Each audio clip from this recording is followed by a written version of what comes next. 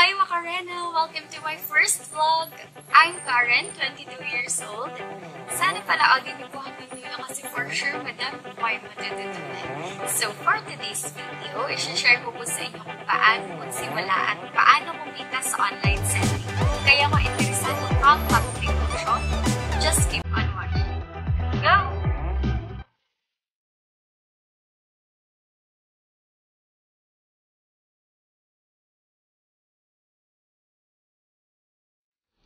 Disclaimer lang po, lahat po ng i-share ko ay base lamang sa aking experience.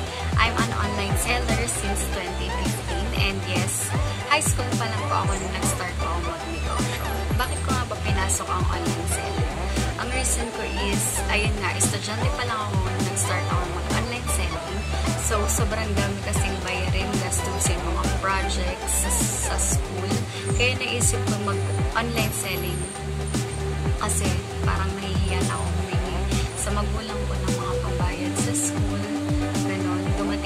Dumating din kasi ako sa point na natik na akong mapatigil sa pag-aaral kasi hinapos kami sa pera. Pero dahil gusto ko talaga makatapos ng pag-aaral, pinush ko talaga yung online selling. Kahit na sobrang hirap, pinagsabay ko yung pagpasok at pagbebenta. Kaya yung mga estudyante dyan na nanonood, panoodin nyo lang to hanggang dulo kasi for sure makaka-relate kayo.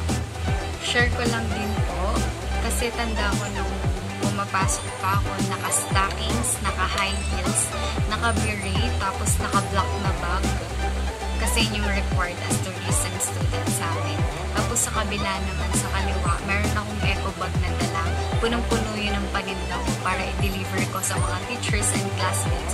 Kung minsan, nagdi-deliver din ako sa ibang estudyante galing sa iba't ibang course. Ayun, sobrang dami kong dala palagi kapag pumapasok. Kilalang-kilala na nga ako ng mga girls kasi alam nila na nagbebenta ako. So, okay lang. And finally, I graduated last year as BS Tourism Management and now I'm working as front office associate sa isang hotel sa Makati. Finally, thank you Lord. Thank you online selling, syempre. Ayun, naniniwala talaga ako, sobrang naniniwala talaga ako sa in order to succeed, we must first believe that we can. Yes, kaya naman talaga natin, kaya-kaya natin, wala tayong hindi kaya pagdating sa pangarap. And ngayon nakatapos na po ako sa pag-aaral, ako na lang po yung nagpapaaral sa dalawang pang kapatid. And kung dati pinagsasabay-sabay ko po yung pag-aaral at pagbebenta, ngayon pinagsasabay ko naman po yung pagbebenta at pagtatrabaho.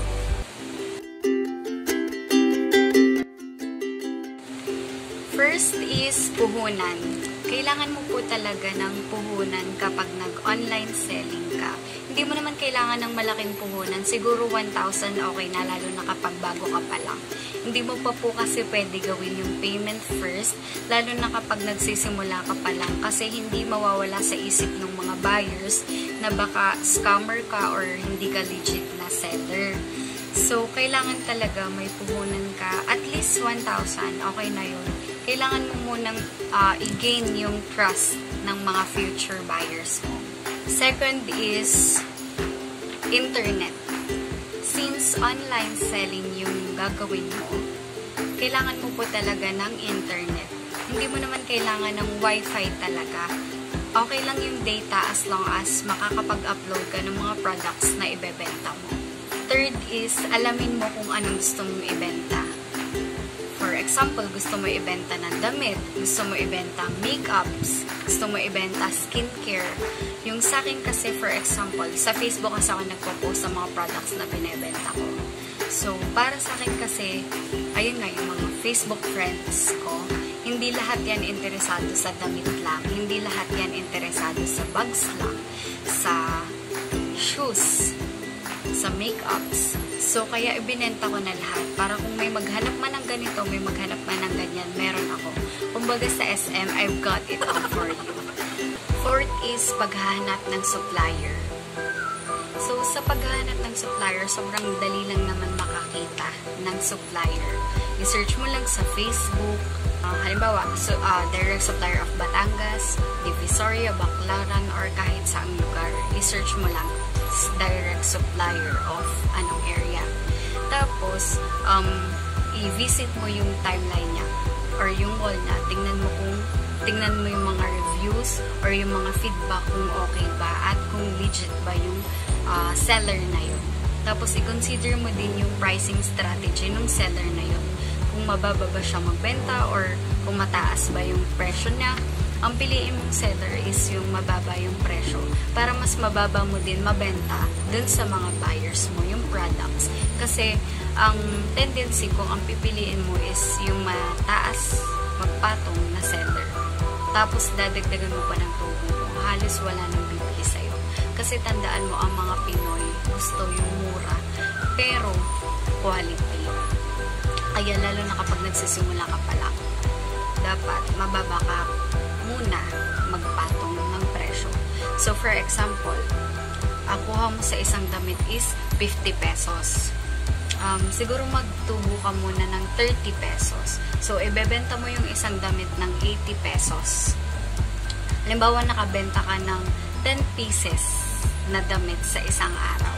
So, meron kang 800. Pero hindi pa yan. Siyempre, dun sa kinita mo na 800, ibabawas mo dyan yung puhunan mo, which is 500. So, ang total na kinita mo sa isang araw is 300 pesos. Yung kita mo kasi dito sa online selling, depende yan sa sipag mo. Kung masipag kang mag-post ng mga products, ang tendency nun, sobrang dami din bibili sa'yo at mas malaki yung kikitain mo. Kaya ang advice ko lang sa'yo, sipagan mo lang mag-upload ng mga products na ibebenta mo para mas madami makakita at mas madaming maka-discover na nagbebenta ka pala. Next is posting of products. Meron 2 questions kung saan ka magbebenta at kung anong account ang gagamitin mo sa pagbebenta. Then muna tayo sa kung saan tayo magbebenta. Pwede ka pong magbenta sa Facebook, Instagram, Carousel, Lazada, Shopee, or kung saan mo man gusto magbenta. Then, sunod is kung anong account ang gagamitin mo sa pagbebenta. Pwede mong gamitin, for example, sa Facebook ka magbebenta. Pwede mong gamitin yung personal account mo. Pwede kang gumawa ng page or pwede kang gumawa ng new account mo. Yung sa akin po, ang ginamit ko is yung personal account ko. Kasi para sa akin, naisip ko na para hindi na ako mahirapan mag-market or para hindi na ako mahirapan mag-promote ng account ko. Hindi ko na kailangan sabihin sa kanila, uy, nagbebenta ako ng ganito, nagbebenta ako ng ganyan. So, kung yung inisip ko na kung personal account yung gagamitin ko, madami na agad makakakita na nagbebenta ako. Kasi madami na akong friends sa Facebook, madami nang makakakita na nagbebenta ako. Hindi ka to, unlike na kapag gumawa ako ng bagong account, kailangan ko pa siyang i-share sa iba para lang malaman nila. So, yung iba kasi, para sa akin, walang kaso yung matatabunan yung mga pictures ko kapag personal account. Sa akin, wala na yun. Ang mahalaga makabenta at makatulong sa pamilya. Yun lang. Tapos, meron dyan kahit kaibigan mo sasabihin sa'yo, Karen, lahat na lang nang nakikita ko sa newsfeed ko, paninda mo. Sinasabi ko lang i-unblock mo. Ayun, huwag tayong basta-basta magpapa-apekto sa sasabihin ng iba, lalo na kung wala naman tayong ginagawang masama. Keep promoting your business. Huwag kang mahihiya. Kapag kasi pinairal mo din yung hiya mo, walang mangyayari sa'yo. Next is pagsagot sa inquiries. Dito talaga sa online selling, kailangan mahaba yung pasensya mo. Kasi for example, nag-post ka ng black sexy dress, 200 pesos only. May magme-message or magko-comment dyan, sabihin, how much po? HM, question mark. Kahit may nakalagay ng price. Minsan naman sa size. Ipopost mo, available size 38 to 40 only. May magtatanong naman, may 34 po ba? Or sa color naman din minsan, black and white only color available.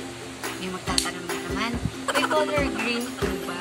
Diba kailangan talaga mahabang pasensya. And please take note of this. Just keep promoting your business. Trust me. People are watching you. Be consistent. Kailangan mo talaga ng mahabang pasensya, kasi kung wala kang mahabang pasensya, hindi ka mag-e-enjoy sa pag-online business. Parang mababagod ka agad. Isa pa, may ma-encounter ka din, naka-100 ng tanong, kahit isang panty hindi bumili. Digay ka inaman. Next is, pagsiset ng date ng cut-off. Ang ibig sabihin po ng cut-off is, dun sa araw na yun ka lang tatanggap ng orders. Or hanggang dun lang sa araw na yun tatanggap ka ng orders. So, for example, Monday to Friday. Hanggang Friday ka lang po tatanggap ng orders. Last is, meet up or shipment. Yung sa shipment, madali na yun as long as bayad na yung products. Kailangan bayad mo na yung products bago mo ipaship para sure na hindi ka tatakasan yung buyer na umorder sa'yo. Tapos, ang meet up naman, kailangan magseset ka ng period of time. So, for example, sasabihin mo sa buyer mo, 10 to 12 noon only, yung meet up mo. Pero minsan, makaka-encounter ka din talaga ng buyer na, halimbawa, nag-message sa'yo, 12:30. Ate pa, wait po, on the way na po ako, promise. So, syempre, wala kang magagawa. Ihintayin mo pa din yun. Kasi, syempre, pera, kita pa din yun. Hello. Ayun. So, again, mahabang pasensya. Meron din pong advantage and disadvantage ang online selling. Dun muna po tayo sa advantage. First is, hawak mo ang oras mo kapag nag-online selling ka. So, ako, for example, I'm an employee. Ginagawa ko po yung online selling kapag may free time lang po ako. Bago ako pumasok sa trabaho. Kapag may free time ako sa work and pagkalabas ko sa trabaho. So, hindi po siya nagiging sagabal sa akin as employee. Ginagawa ko siya kapag hindi ako busy sa work. Then, sunod po is, wala kang boss. Walang magagalit sa'yo kapag mali yung nagawa mo. Ayun, hawak mo yung oras mo at wala ka pang boss. Then next is, pwede kang kumita kahit nasa bahay ka lang. Ayun nga, kahit nasa bahay ka lang, paupo ka lang, pero upload ka lang ng upload ng mga products na ibebenta mo. Ayun. Pwede ka nang kumita. Ang disadvantage naman po ng online selling is dito mo ma-encounter yung mga bogus buyer and jolly reservers. Pero may way naman para maiwasan mo sila. Gawin mo yung payment first.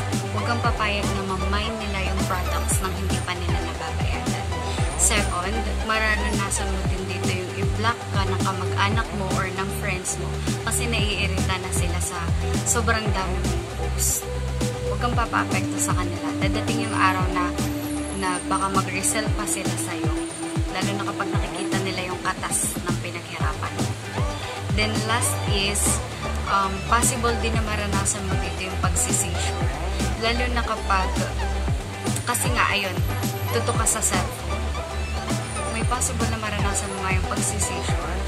So, ang kailangan way na gawin mo is mag-set ka ng period of time.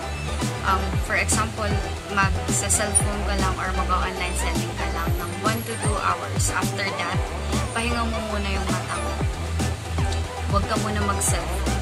Siguro mga 2 to 3 hours, saka ka na lang ulit mag-cellphone. Then, advice ko lang sa inyo, kailangan talaga buhay yung ilaw kapag magsa-cellphone kayo para hindi lahat ng ilaw na-absorb ng mata mo. Hindi lahat ng ilaw ng cellphone diretso sa mata mo.